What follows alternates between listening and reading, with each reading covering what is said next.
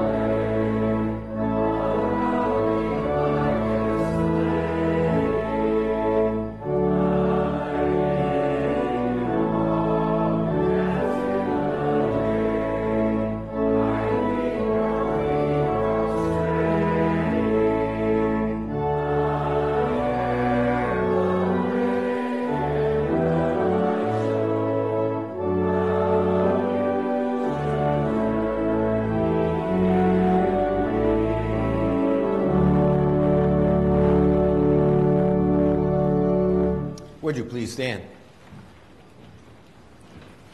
We're on the top of page 3. Dear members and friends of St. Paul's, I pray that the grace of our Lord Jesus Christ, the love of God, and the fellowship of the Holy Spirit be with you all.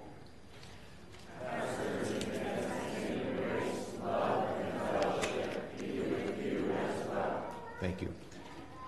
As children of God, we join in worshiping the Lord our Savior and give thanks for the opportunity and blessings of Christian education, which include our Sunday school, Christian day school, high school, college, and seminary opportunities. We join our hearts, voices, and prayers as we gather around God's holy word this morning and praise his holy name. O Lord, you have blessed our congregation through the gifts and service of all kinds of Christian education.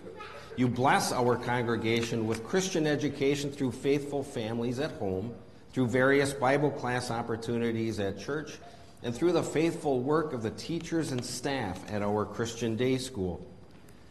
As I live my life, I have often forgotten about the vital importance of regular education in your grace and word throughout my life. Too often we have ignored and neglected your word in both our public and private worship lives. I humbly come to you this morning, recognizing my sinfulness. I have failed to do so many things you have commanded me to do, and I have done so many things you have commanded me not to do. Forgive my rebellious and selfish nature, my many weaknesses, and my lack of thankfulness.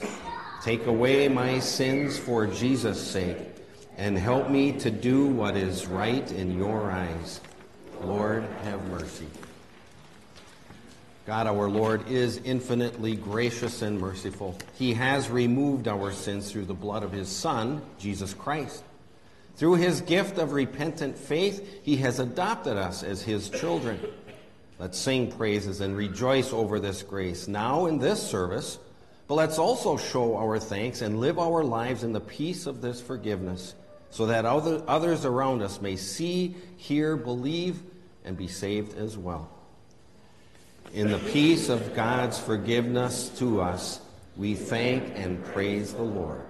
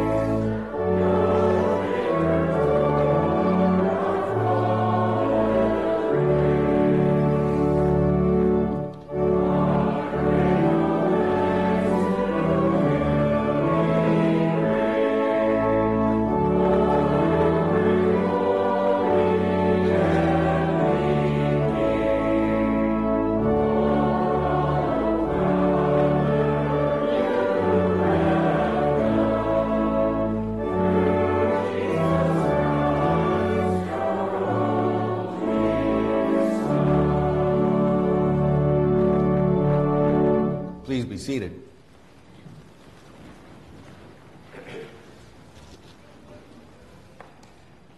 Deuteronomy, lesson 5.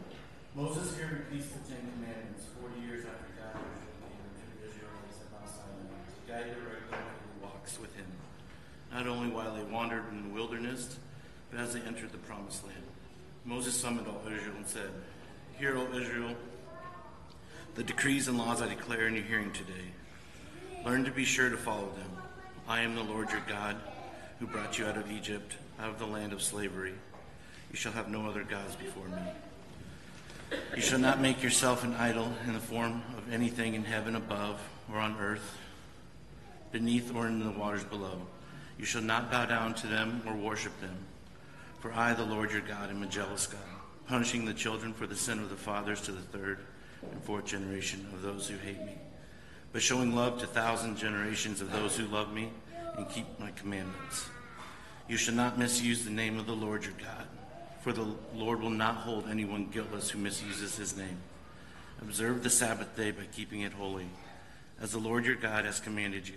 6 days you shall labor and do all your work, but the seventh day is the Sabbath to the Lord your God. On it you shall not do any work, neither you nor your son or daughter, nor manservant or maidservant, nor your ox, your donkey, or any of your animals, nor the alien within your gates, so that your manservant and maidservant may rest, as you do. Remember that you were slaves in Egypt, and that the Lord your God brought you out of there with a mighty hand and an outstretched arm. Therefore the Lord your God has commanded you to observe the Sabbath day. Honor your father and your mother, as the Lord your God has commanded you, so that you may live long and that you may go well with you in the land that the Lord your God is giving you. You shall not murder, you shall not commit adultery, you shall not steal, you shall not give false testimony against your neighbor. You shall not covet your neighbor's wife. You shall not set your desire on your neighbor's house or land, his manservant or maidservant, his ox or donkey, or anything that belongs to your neighbor. These are the commandments the Lord proclaimed in a loud voice to your whole assembly there on the mountain from out of the fire, the cloud, and the deep darkness. And he added nothing more. Then he wrote them on 2 stone tablets and gave them to me. So be careful to do what the Lord your God has commanded you. Do not turn aside to the right or to the left. Walk in all the way that the Lord your God has commanded you, so that you may live and prosper and prolong your days in the land that you will possess. Thank you, Justin. Justin Webb is the chairman of our Board of Christian Education. Thanks for reading. Plays a very vital role in what goes on at our school. So, kids, come on up. The floor is yours.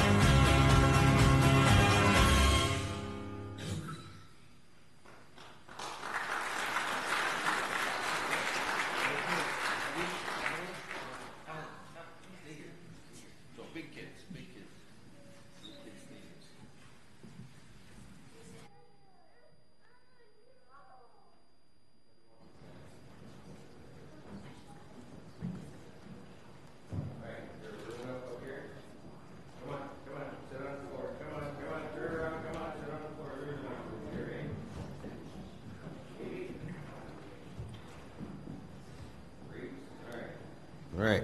Evelyn, come on up. Come on. Oh, maybe we don't have. Oh, yeah, we got. Everybody took a bath or a shower this morning, right? Everybody's smelling okay? We can sit close. All right. We're talking a little bit this morning about following. Come on. I took a shower this morning, so I'm okay. Yeah. Morning, Nora. All right, we're talking about following God. Raise your hand here if you have rules at home. Do you have rules at home? Raise your hand. No, that doesn't surprise me. Everybody's got rules at home, okay? Next question. Raise your hand if you have rules at school. Well, everybody. Okay, that's a good thing. Now, what do you guys think of rules? Are they good things? Or are they not so good things? What do you say, Hayden? They're good things because they keep us safe. Good thing. It's kind of nice to have rules. Not sure who that is. Come on. Come on up. Come on up, Genevieve. That's good. All right. Rules. All right. Sorry. Rules are good because they can keep us safe, right? If you have the rules for crossing the street, right? If you're crossing the street, isn't it a nice rule to say, hey, stop on the curb, look both ways? Is that a pretty good rule? Yeah. How about rules at home? Maybe like the rule of cleaning your room. Does that really keep you safe? Maybe if you don't slip on something, but are rules good things? Yeah, sometimes my sinful nature, my lazy sinful nature doesn't like rules because it tells me, I've got to do all these things and I don't like rules and this and that. It makes life too complicated. But when we think of rules at home, rules to clean up your room, rules at school to only one person speaks at a time in a classroom, aren't rules very handy? Not just to keep us safe, but rules that guide our lives, that organize our lives, that make our lives really not only safe, but simple and organized and stable. Now, have you ever thought of, I'm sure you've heard the term, the 10 Commandments, right? Say, that's that list of things that God gave in the Bible. But couldn't we also say those 10 Commandments are 10 rules? 10 rules that our God gives us to guide our lives. Rules that aren't meant to make us miserable or to make life complicated, but rules, commandments that say, here, when we as Christians, people follow those 10 rules, boy, God promises to bless. God says, when you follow those 10 commandments, those 10 rules, I will bless you and your life will be much better organized and, could you say, safe? Safe when we follow those 10 rules of God. That's what Mr. Webb read before from the book of Deuteronomy, reminding the Israelites, reminding us of the rules that God gives us. So let's do a little review. Anybody know? You need to do it. When they say, what's the first commandment? Don't say the whole thing. Just keep it simple. We'll just quickly go through those 10 commandments. And then before you go, I'll give you these things. Put these things, as I'd say, go home, put this list of rules on your fridge. Be a good thing to have. Just a good reminder, right? Say, hey, what are those 10 rules that God gave us? So, first commandment, anybody? Quickly, we got to go quickly. First commandment, Bentley. No other gods. Love God more than anything else. Second commandment, Hallie. Yep, don't misuse God's name. We only use it to worship and praise. Third commandment, Lane? Remember the Sabbath day. Worship God. Fourth. Okay, Hallie. Respect authority. Fifth, Matt. Don't murder. I don't hit somebody. I don't hate somebody. Fifth commandment. Sixth commandment.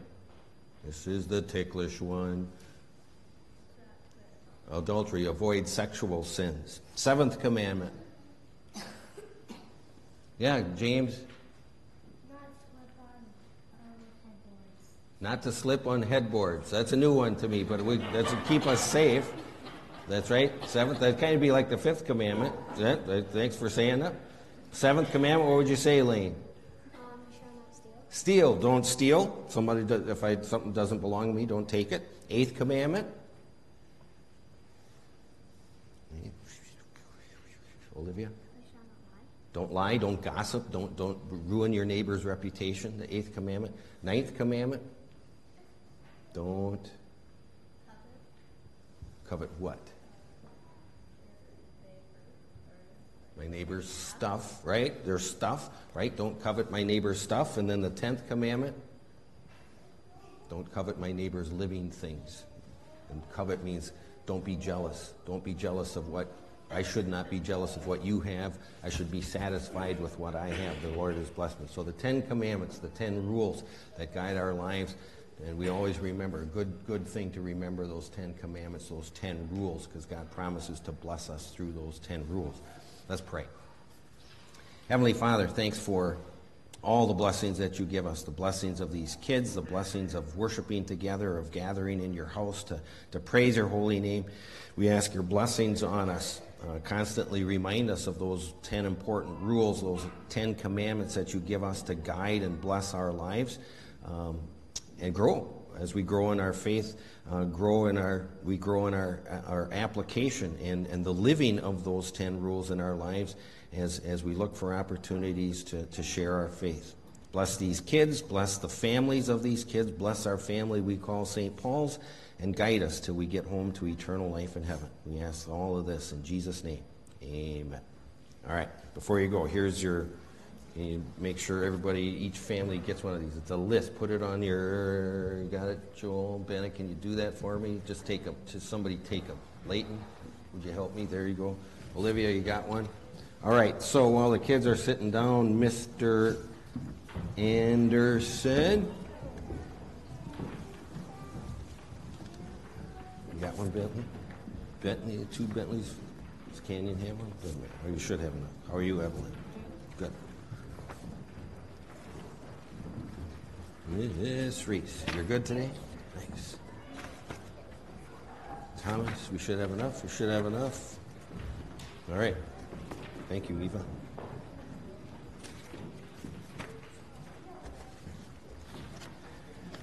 And also, Mr. Matt Anderson serves on our Board of Christian Education. Thank you for helping us out in our service, reading our gospel lesson today.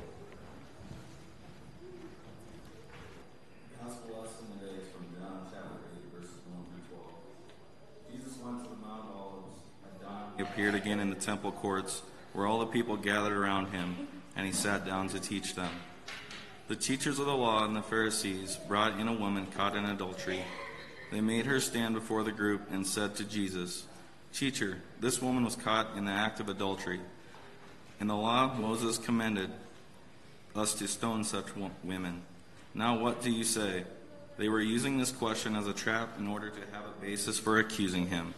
But Jesus bent down and started to write on the ground with his finger. When they kept on questioning him, he straightened up and said to them, "If any of you is without sin, let him be the first to throw a stone at her." Again, he stooped down and wrote on the ground.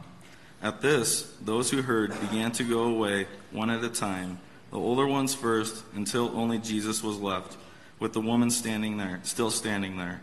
Jesus straightened up and asked her, "Woman, where are they? Has no one condemned you?" "No one, sir," she said. "Then neither do I condemn you," Jesus declared. "Go now and leave your life in sin." When Jesus spoke again to the people, he said, "I am the light of the world. Whoever follows me will never walk in darkness, but will have the light of life." This is the end of the gospel lesson.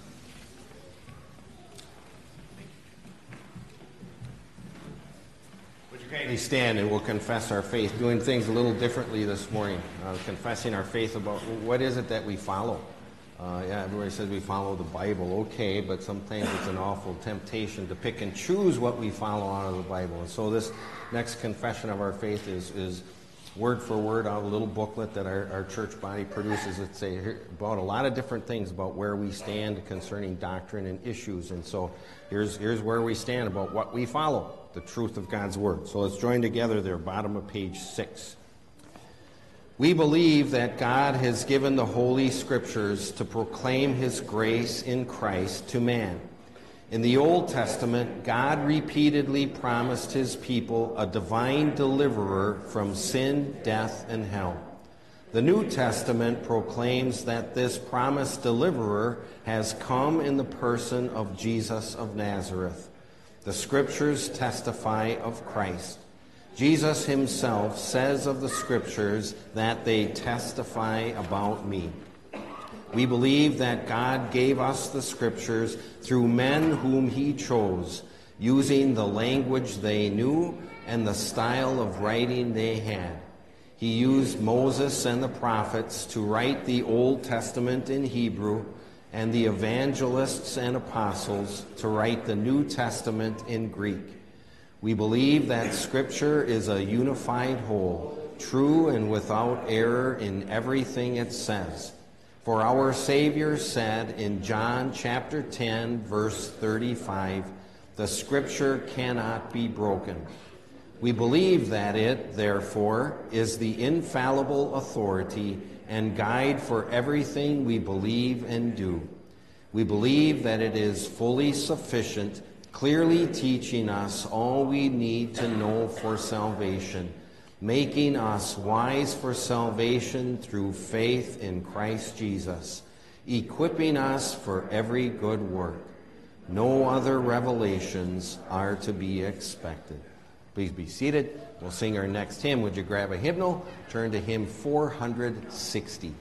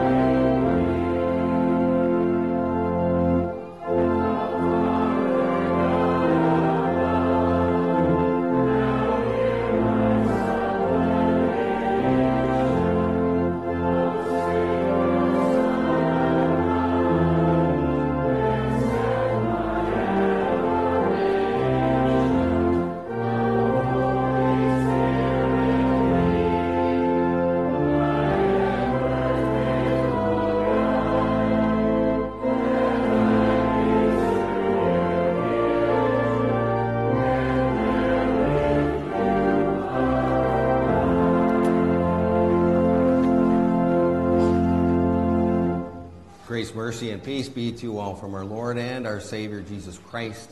Amen.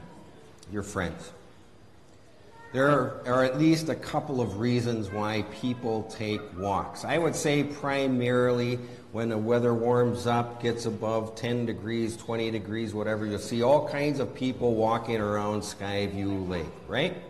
Maybe they even have their exercise clothes on, their earbuds in, they got their hand weights, and they're just cruising around Skyview for what? Primarily exercise. Get the old heart going, a little cardio isn't a bad thing. You go for a walk for health reasons. Maybe you go for a walk for therapeutic reasons. Maybe I've had a long day. I just need to get away. I just need to get the cobwebs out of my brain. I just need to be by myself. I'm going for a walk so I can think and get my brain back. I'm not the best walker. I'm not a walking guy. But one of the things that I appreciate when we go camping, when we go somewhere new, not necessarily camping, go to a new town, I tend to wake up early in the morning and don't have a TV with a tent, so you can't watch the news early in the morning. So what do? You go for a walk. I go for a walk.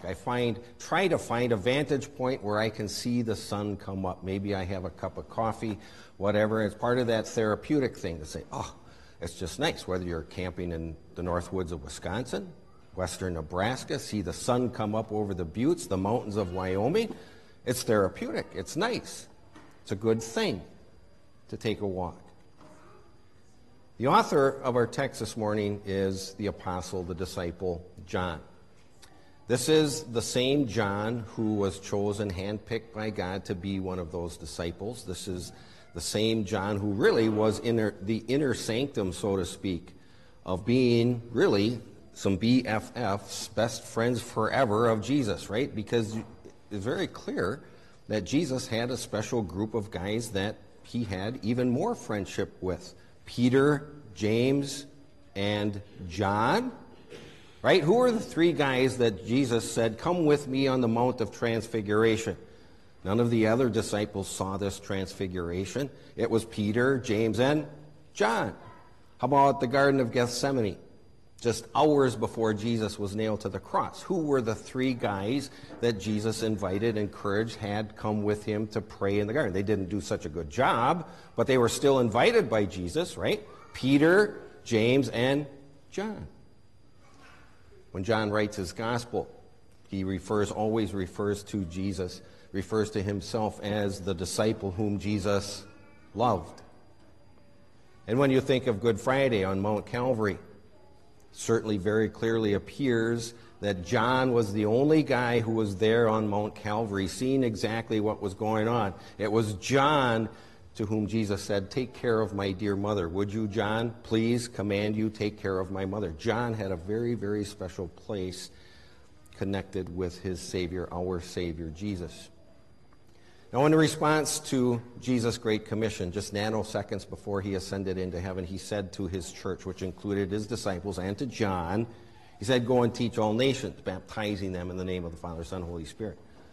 It appears that John did his ministry in Asia Minor, doing gospel ministry to congregations there in modern-day Turkey. And it appears that some of the conflict that John came across was not unlike the conflict you see with the Christian church throughout history. Why bother with that old-fashioned thing called the Bible? It doesn't apply anymore. All of those rules, those 10 commandments, some of those are kind of nice. I kind of like it when people don't steal my stuff. I kind of like it when people don't murder me, but some of those rules are just old-fashioned. Why should we have all 10 of those rules, all 10 of those commandments? Follow your logic, your own thinking. Make up your own rules. Don't we hear that paraphrased an awful lot nowadays? Make up your own rules. You're smart enough to know what's going on. You're smart enough to know what kind of religion you like or don't like. But in the end, when you think about religion and the truth behind that, or the untruths, the lies about that, there's only two religions, right? Those religions that rely completely on our triune God, completely on Jesus Christ for the forgiveness of sins, or you don't rely on Jesus Christ for the forgiveness of sins. The two main basic religions, Trust in Jesus or don't trust in Jesus. And so John is telling these congregations 2,000 years ago in modern-day Turkey, don't forget to follow Jesus. Don't forget to walk with Jesus. And that's our theme for this morning, to take a walk. And when we look at these verses that we have in our text for this morning, basically John tells us two things. First and foremost, when it comes to taking a walk, first and foremost, we thank God for being able to take a walk with Him, take a walk with God. And once we're able to take a walk with God, thankfully, doesn't that allow us to take walks with the other people around us as we live our lives here on this earth? To take a walk with God. Would you follow along in our... I forget to do this every time. I forget to say that sermon prayer. I look at this and say, Hirsch, what... Anyway, I'm not quite sure. I caught that soon enough last night that we were able to do that a lot earlier, but we'll see. We'll see if we fit that in. Anyway, would you follow along? 1 John chapter 1, reading verses 5 through 7. This is the message we have heard from Him and declare to you. God is light. In Him there is no darkness at all. If we claim to have fellowship with Him, yet walk in the darkness, we lie and do not live by the truth. But if we walk in the light as He is in the light, we have fellowship with one another, and the blood of Jesus, His Son, purifies us from all sin. That's our text. It's not an uncommon phenomenon in Scriptures to have this picture of walking with God displayed to share and give the very positive benefits of having faith, of walking with God. You think about right away in the Garden of Eden, before sin was introduced, aren't we given the picture that Adam and Eve, mankind, walked with God? It's a good thing.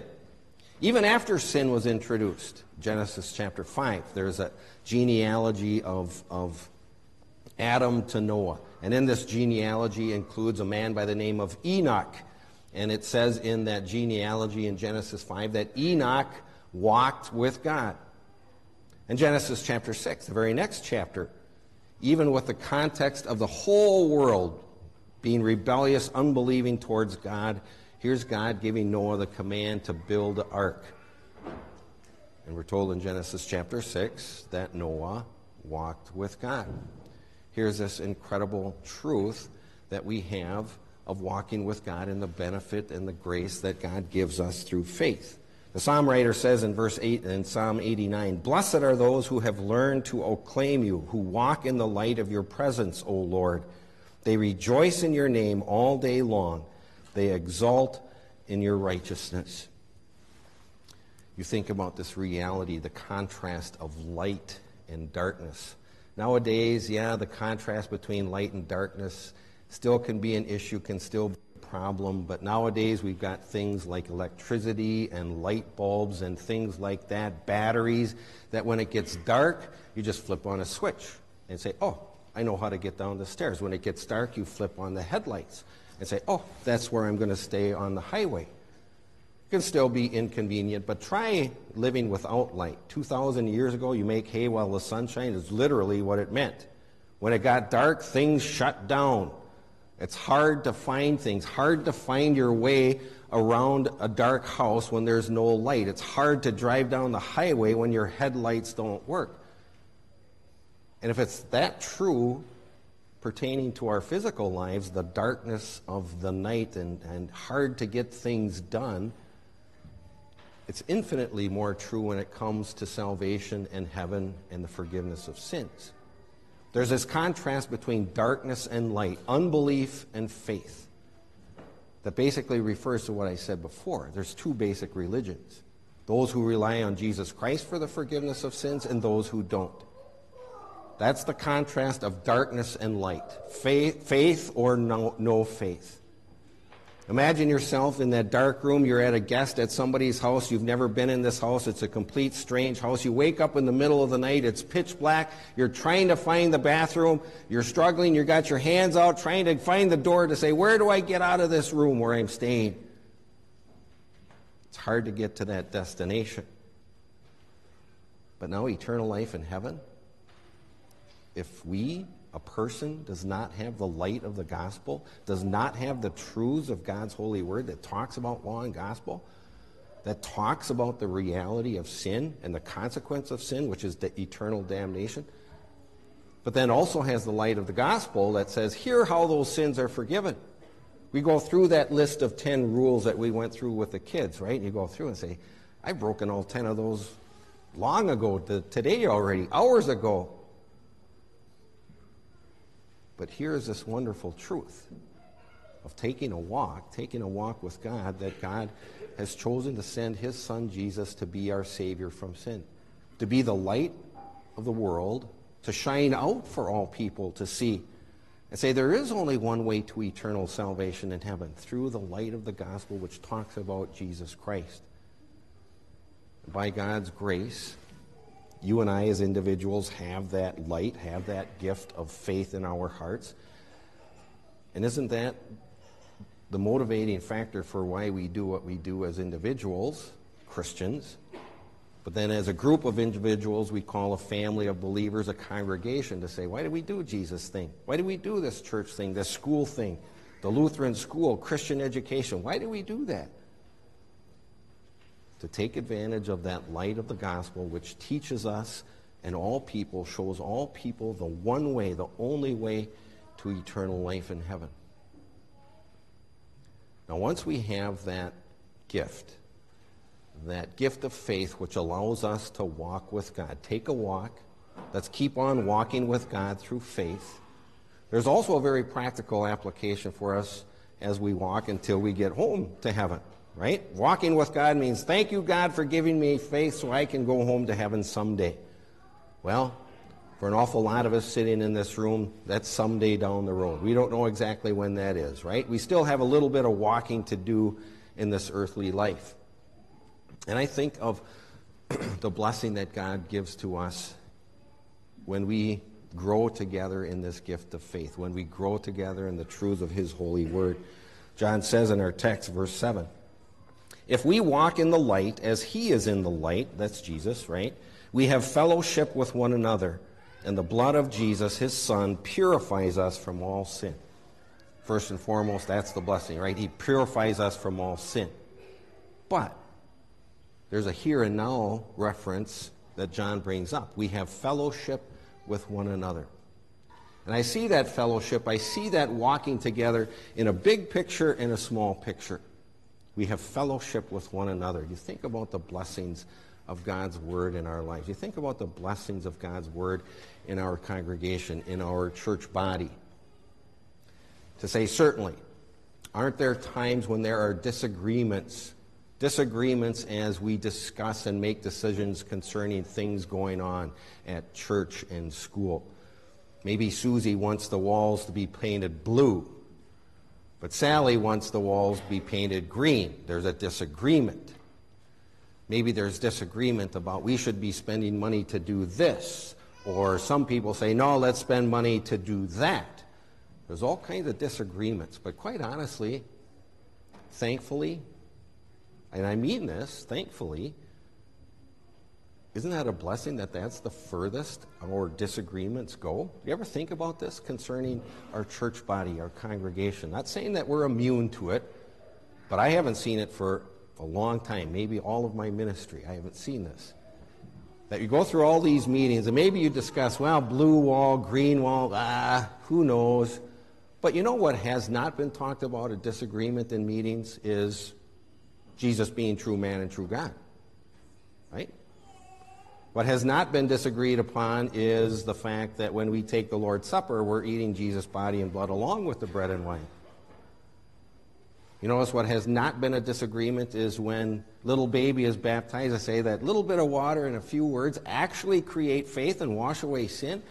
Are you kidding me? Do we realize how wonderful of a blessing that is? That we are united in faith, united in this fellowship of walking with. Do you realize that's what synod means? Wisconsin Evangelical Lutheran Synod. Walking together. Not just to enjoy each other's company. That's a wonderful blessing, but walking together in faith united in the doctrine of what the Bible teaches us to follow those 10 rules, to follow those 10 commandments and how they apply to our lives and our church body and our own congregation. But then isn't there also, I would say that's a big picture blessing of following God, walking with Him, that fellowship with one another. But also, what an incredible blessing of Christian friendship. Who is it that tends to walk together when they walk around Skyview? Is it a person I really don't like too much at work? Do I call up that person and say, hey, let's go for a walk, would you? Probably not. But to have Christian friends, to have that faith in common, to have likes and dislikes in common, to have that Christian conversation that doesn't have to rely on vile and vulgar language to communicate. What a blessing to have Christian friends, that fellowship, to enjoy each other's company. Maybe that company is involved walking around Clearview, Skyview. Clearview is a nursing home in Wisconsin. Mental error. Skyview. Or maybe it's enjoying that fellowship while I'm chasing a little white ball around and I've got a bag full of metal sticks. Or maybe it's enjoying that fellowship sitting in a boat all day. Again, right? Who are you going to invite to sit in a boat all day with you or spend a couple of days with? Somebody you appreciate, a Christian friend. But let's also be careful. Be careful that we don't turn into a cocoon or become our lives become entombed in a cocoon that say, well, I'm only going to do things with my Christian friends. That's a wonderful blessing.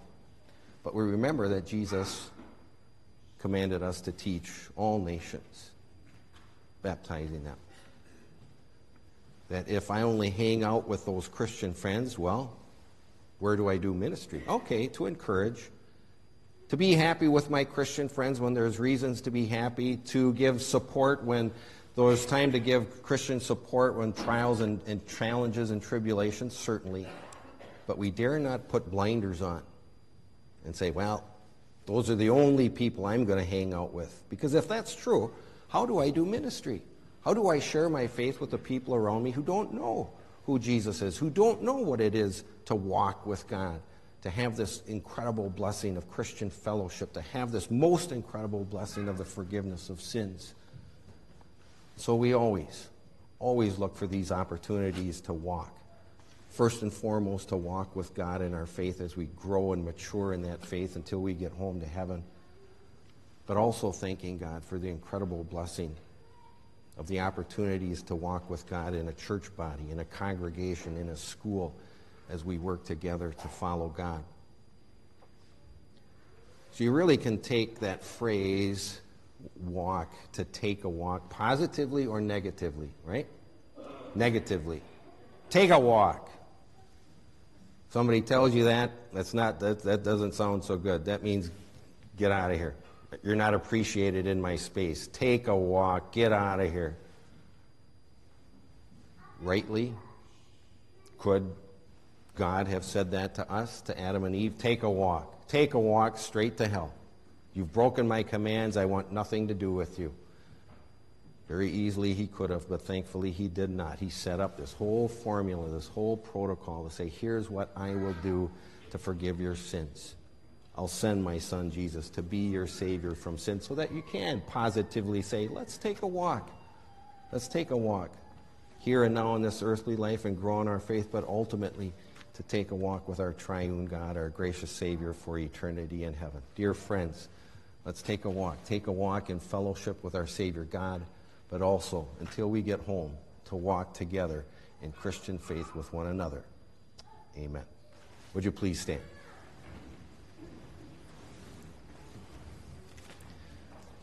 Now may the grace of God, which surpasses all our human understanding, guard and keep us in the one true faith until we reach that eternal life in heaven. Amen. In response to our sermon meditation, I'm looking at page 8 of the service folder. Let's join in singing verses 1 and 4 of hymn 473, Savior, I Follow On.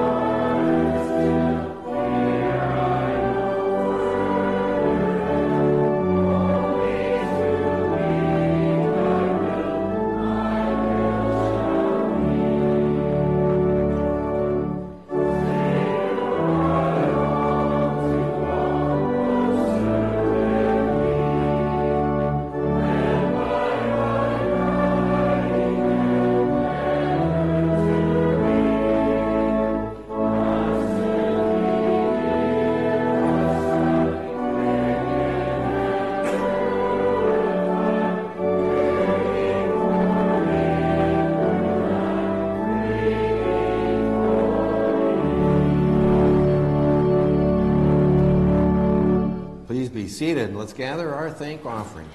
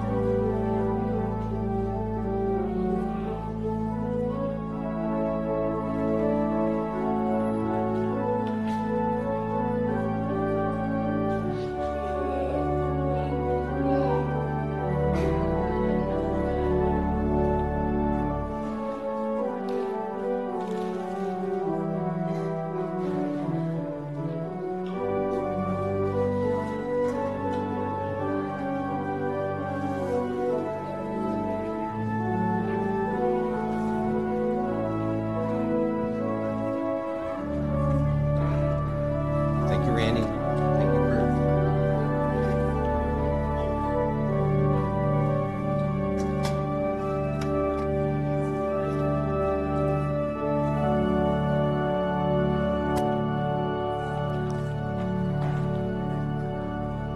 Would you kindly stand for our prayers this morning?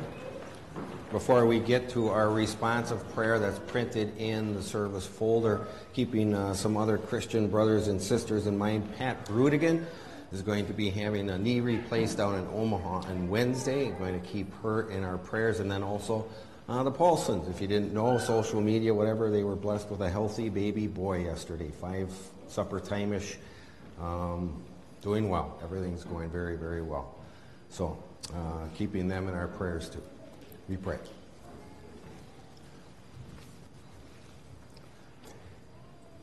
Lord of life, once again we marvel at the wonderful way in which you bring children into this world. We join in thanking you for holding your protecting hand over Kinsey and little Benjamin during the pregnancy and delivery. Please continue to guard the Paulson family and use all of us in this congregation to serve them and each other in all our needs. Protect little Benjamin from the many different dangers that are found in this sinful world, and bless him through the power of your word and through your gift of holy baptism. Give all the parents of this congregation the love, wisdom, and means to care for this child and the children you have entrusted to them. Gracious God, we know every blessing comes from your gracious and powerful hand. We thank you for the gift of good health, which we too take for granted. But when we do need extra help when we're sick, thank you for the gifts of medicines, doctors and nurses, technology and hospitals. Please be with Pat Brudigan as she uses these blessings, and we ask you to bless her surgery upcoming on Wednesday. Give extra skill and wisdom to Pat's doctors and nurses, and if it is your will, please give her a quick recovery so that she can return home as soon as possible. In Jesus' name we pray for these things. Amen. We pray responsively on page 8.